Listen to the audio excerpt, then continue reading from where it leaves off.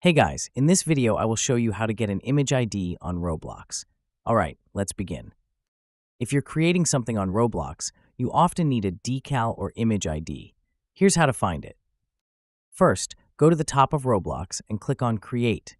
This takes you to the Creator Hub. Here, you can find IDs for images and decals you uploaded, as well as others.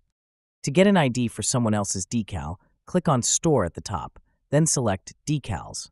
Search for the decal you need. Once you find it, look at the URL at the top of the page. The ID is the number located between asset and the next slash. Highlight it, right-click, and select Copy.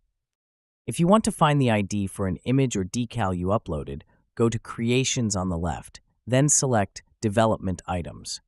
Choose either images or decals, depending on what you're looking for. Click on the one you need, then click on the three dots. Select Copy Asset ID, and it's ready to paste wherever you need. So that's basically how you can get an image ID on Roblox. And that's it for this video. If you find this helpful, consider subscribing and giving this a big thumbs up. Thanks.